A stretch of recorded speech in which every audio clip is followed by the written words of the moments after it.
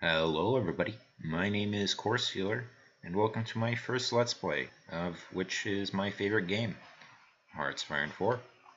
I've been playing this game since it's been released, and I've been a fan of the Paradox Interactive series for a long time. And I thought, screw it, might as well play it online, have people watch me, see that I'm not the best, but let's get into it. Today we are going to be playing Bulgaria. Bulgaria is a rather tough nation. You're not in the best of positions here, but you can expand. So just to show you, I'm going to have historical AI focuses on. I'm not going to be an Iron Man because I just don't play like that. I will not be using cheats. So some of you, thanks for tuning in. Now, don't expect the best gameplay from me. This is my first time trying it out, and I'm just hoping everybody likes it. Alright, I'm loading in.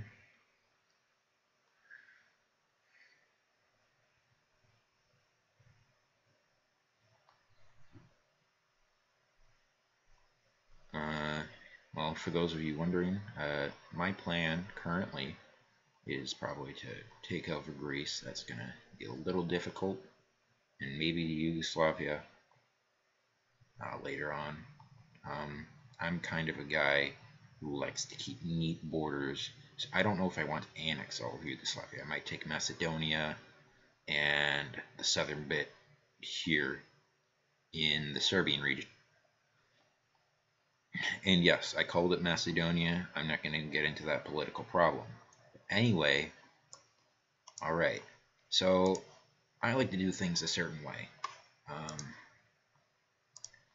Like, I put my factories in a certain way, and I also do certain types of divisions. I try to keep in the meta. Like, I know that 44 divisions are better, but 22 size divisions, and I just find to be the easiest to do for a while. Anyway, we're going to be starting with political efforts so we can become fascist nice and quick, because that is your strategy. Actually, let's not do that.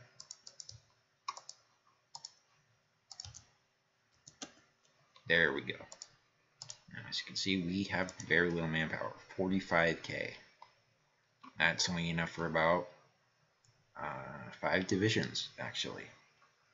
So we need to fix that. So my factory's there. I don't have any resources. And also, I have no equipment. That I did not know. So, let's see what we have. So our cavalry divisions actually have motorized infantry. This I did not know, because I've never played Bulgaria. This is my first time playing them. But I'm going to try my best. So, it's actually pretty neat. It is going to be a decent alternative, but I think I'm going to have to go with my infantry divisions for the most part. So I have 2 of those actually. I'm producing, oh, by the way, I have the extended and streamlined production lines purely because I am impatient for the release of Waking the Tiger, and I don't want to have 50 infantry equipment things in the way when I'm trying to find my ships or my planes. So, yeah. Speaking like we're producing motorized, so we produce everything we need, just at a very slow rate. So we're going to get our steel from the Soviet Union. Actually, let's do Germany. I'm not going to worry about rubber. Oil is more important to import early on. You can do without rubber initially. We're going to do Soviet Union for that, because the Soviet Union is not requiring any convoys. You never want to use convoys if you have no convoys at all. Like we have 5. That's not good. We have 4 factories, 48 fighters, albeit interwar fighters, and I'd say we are set to go. For the sake of FPS reasons, also you can see, if you can see the capture thing up here, I'm getting about 24 frames per second. My computer is not the best, and it's probably even worse in the recording. But, you know, I'll try. And it's not too noticeable in a game like this. I'm hoping to get a new computer fairly soon. I'm using a somewhat mediocre gaming laptop. But anyway,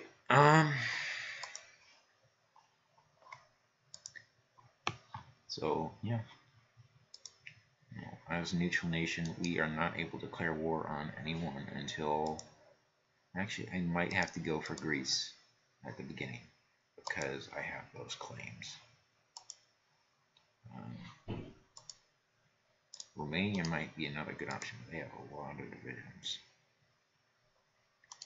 No manpower. So I guess it all really depends on what I'm able to do and what I'm able to shell out. So for now, I'm going to focus on reinforcing my guys. Once I get those manpower boosts from the fascist tree, I am going to be a happy little boy. Yeah, as you can see, we already have the red. And also, I'm not a micro guy. I know it's better to micro. It's just, I don't have the ability to focus on that many things at once. I'm just not the best.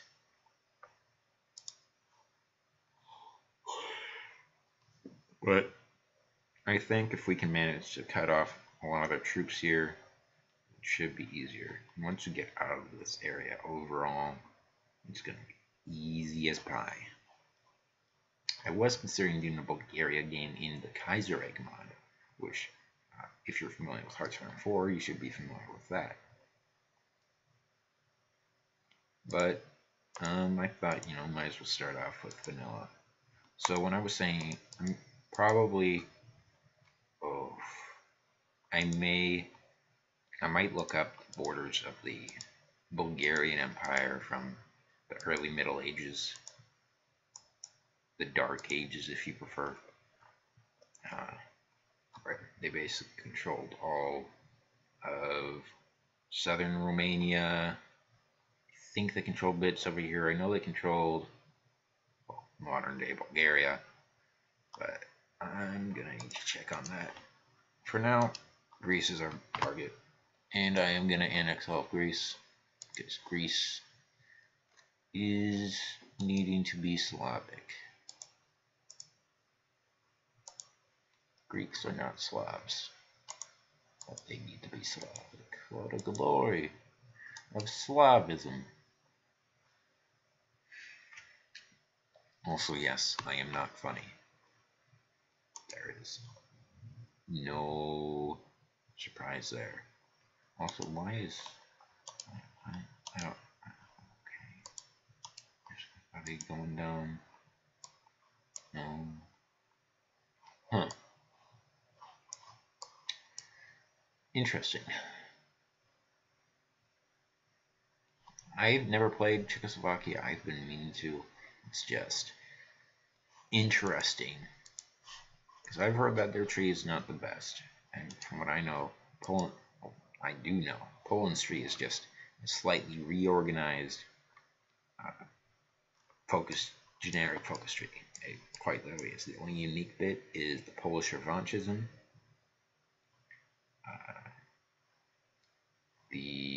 Between the seas, basically that stuff, a lot of the stuff is just borrowed from the generic focus tree and renamed and reorganized. I've heard, I've never checked, that the construction stuff that gives you factories and such is not very good. You do get boost to your construction. Oh, that's the only thing that I've seen. So you get 4 civilian factories. The normal one, you get 1, 2, 3. So you get less civilian factories. Now, to be fair, Poland already has a pretty decent industrial base compared to me or Romania. Czechoslovakia has a huge industry because they're Czechoslovakia, and that's how they were prior to the war. How's progress on that focus? About halfway done. Let's try bumping it up.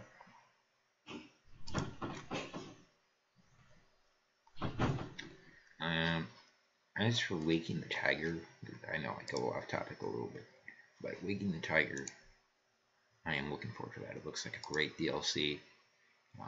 I don't really care about Paradox and how the DLC works, because, you know, it's just, I feel that adds to experience. Like, there's always a little something added that I enjoy. I mean, Waking the Tiger, it seems to be universally liked by everyone. I mean, it's adding China, the one of two major miners. I guess you could call them, this other being Brazil. I mean, the Raj, technically, but they have a focus tree. Brazil, China, they both have a lot of potential. China, mostly, because we start the game with 5 million manpower available. 90 divisions. Not 90 divisions, but around 60 divisions. They don't have as much as France. So France has a ridiculous amount of divisions. Most of them are trash.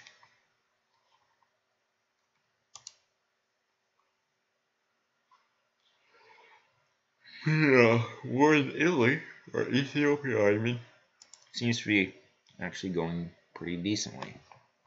I mean, that's gonna change pretty quickly. But if only the AI knew that retreating to Addis Ababa. Yeah, see right there. First breakthrough. Now you can both attack there, or you can shut it in circle. There's a lot of things the AI can do.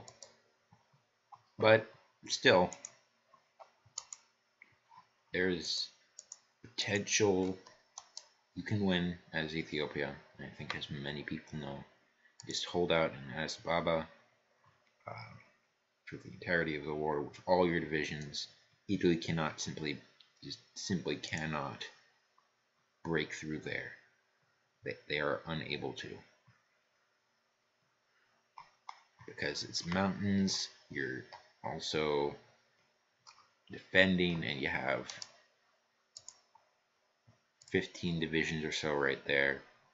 And not to mention Italy just has bad divisions.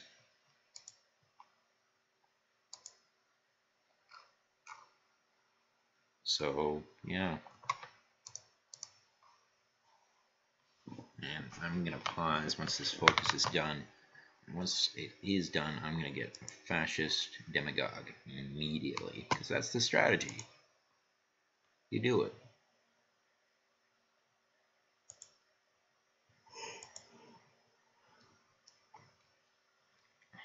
You know, there are some things in this game that I don't understand.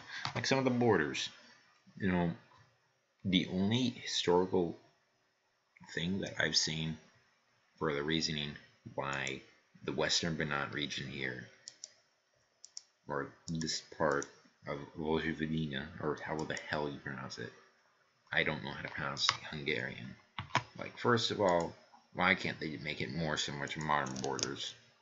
Give that bit to the Croatia, give those bits to this state, and, you know, keep that.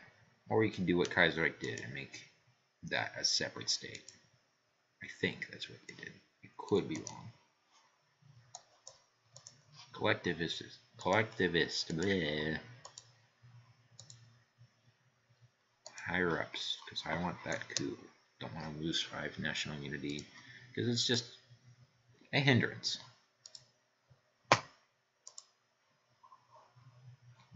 I'm not gonna do that, actually.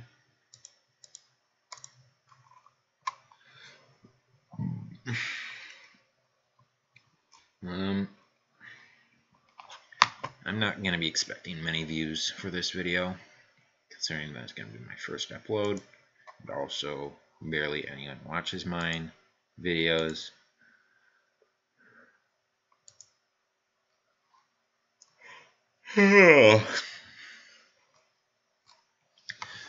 I'm sorry if I'm not cracking too many jokes, but I mean, I don't really know what else I'm supposed to do.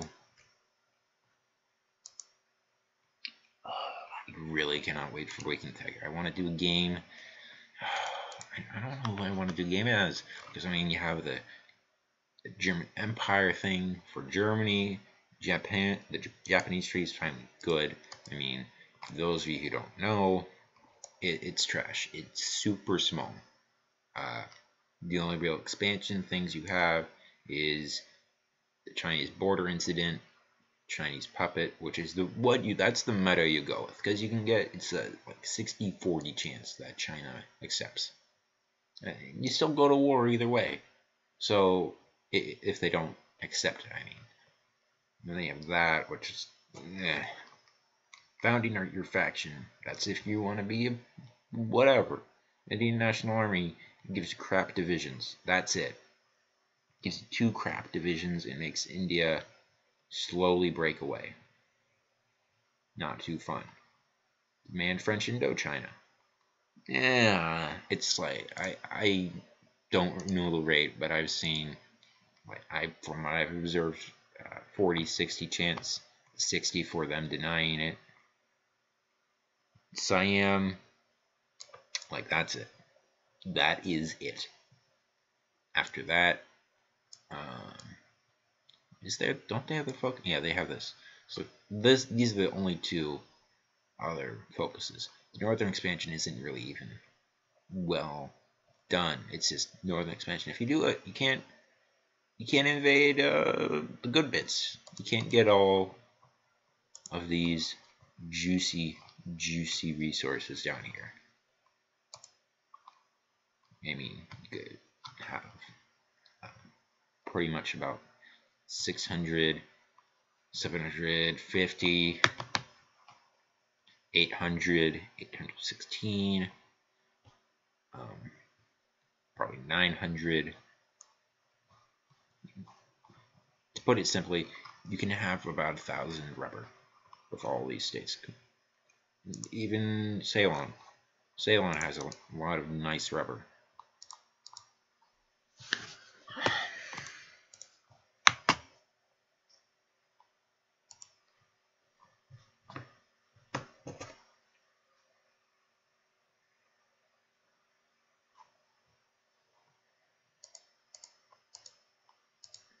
Okay, looks like the Spanish Civil War has gone off. I used to have a friend who was obsessed with the Spanish Civil War. I have no idea why. And to be frank, whatever. It's a neat thing that isn't really talked about much. Now, the map could be better, and also, yes, there were socialists, like in Catalonia, but the Republicans were not 100% communist. Like, I feel they need to really expand on the ideologies and not just have fascist, communist, democratic, and non-aligned. Because the non-aligned, yeah, I can get that. But for countries like Austria-Hungary, where that's just their, well, when you, as Hungary, when you do the Austro-Hungarian path, that's the ideology it pushes you towards, and you can't do much with that ideology. So you go fascist, but then, if you're a person who likes flavor and immersion, you don't have Otto as your leader anymore, and not to mention your flag changes. So they need to put in some kind of authoritarian, like what Kaiserreich does, but not, Kaiserreich goes like really crazy. Like they could have, conservative or some kind of like right-wing democratic, left-wing democratic, and then left-wing democratic would probably be some form of socialism, maybe not. Ugh.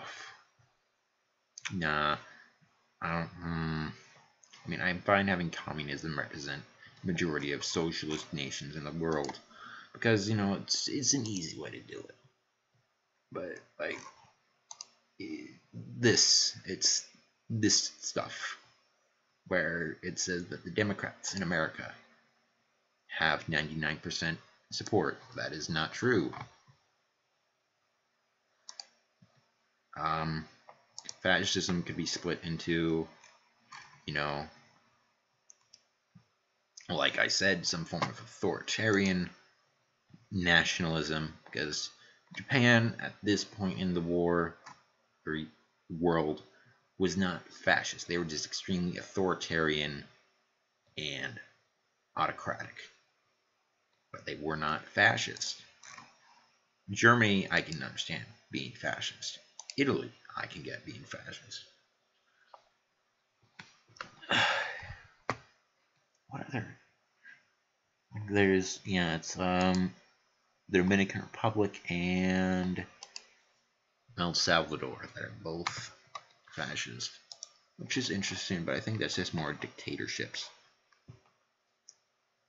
But like China, they can't do anything. You need to go fast as China, or else you were just screwed. Because if you go communist, well, all your stuff goes to the communists. And I'm hoping Waking the Tiger makes a neutral China be able to do stuff. So it looks like it's going to take a little bit here, but we will do our best. The UPPP is going to disappear in a reasonable amount of time.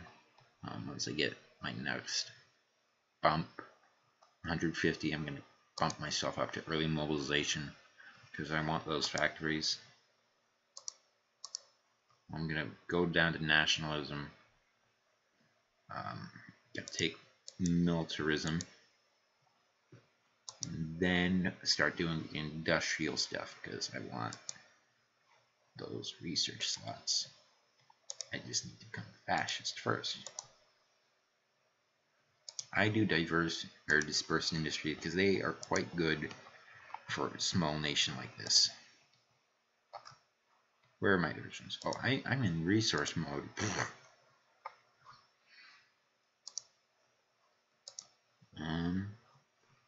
How long is it saying? Not good. I don't need any trucks, so let's put those towards guns. I'm gonna lose those trucks very soon, but I don't care. Anyway, for those of you who don't know, probably a lot of you, I am huge into World War II and most pre-Vietnam history. I acknowledge Vietnam as being significant, but I just find at that point wars become far too modern, I want to say, because like World War II in Korea, I found those wars to be a lot more like less of the traditional quote-unquote style wars.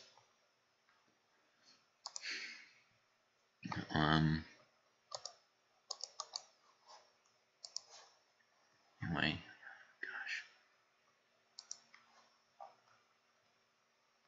I apologize that this is taking really slow. It's just the best my computer can do. Without everything looking like trash.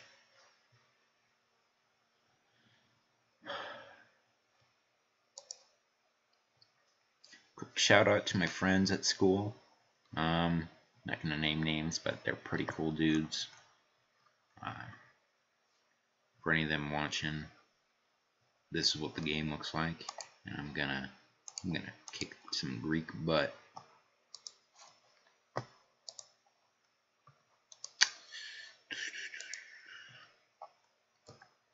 But there are some borders in this game that I wish they would fix. Like, yeah, they got the... Okay, cool. Might have to delay on the whole industry thing, because it's time to do that. 130 days. I really like the Bulgarian fascist flag.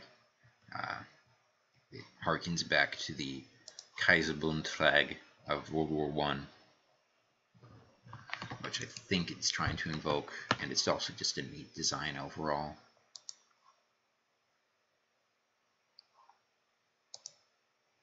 So I don't think I'm going to go with militarism immediately, because I need to rush down there. And, you know, I'm going to get some more manpower once I take Thrace. Central Macedonia. Gonna take the Bruja, obviously. Probably gonna take Oltenia. Might take Albania if I have the ability to. I am gonna take Montenegro, Morava, all that. Probably Istanbul also, because gotta make that stuff Constantinople again.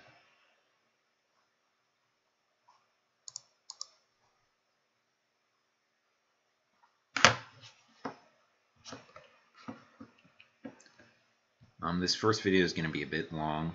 I want to say maybe, I don't know how long this is, because I started the timer like halfway through.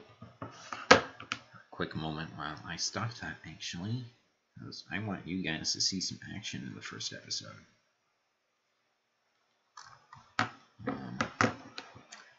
Let's check up over here. It looks like Franco is kicking some socialist butt. He hasn't managed to do the obvious thing, take these 3 provinces here, and, you know, 4, whatever, and cut off the Catalonian troops. Take Madrid. That's the thing you do. You take Madrid. The Spanish Civil War is a war of encircling with tanks if you're sending volunteers, by the way.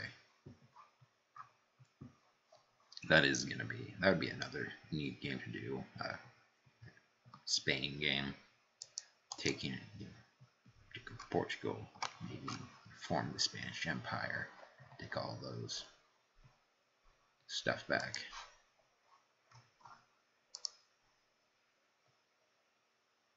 $750 days. So that's probably going to be more like 600.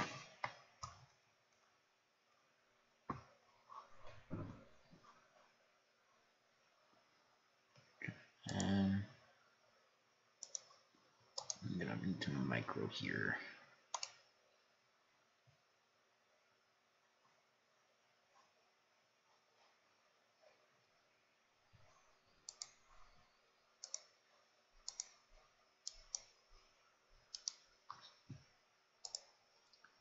Okay, looks like Italy finally did the job.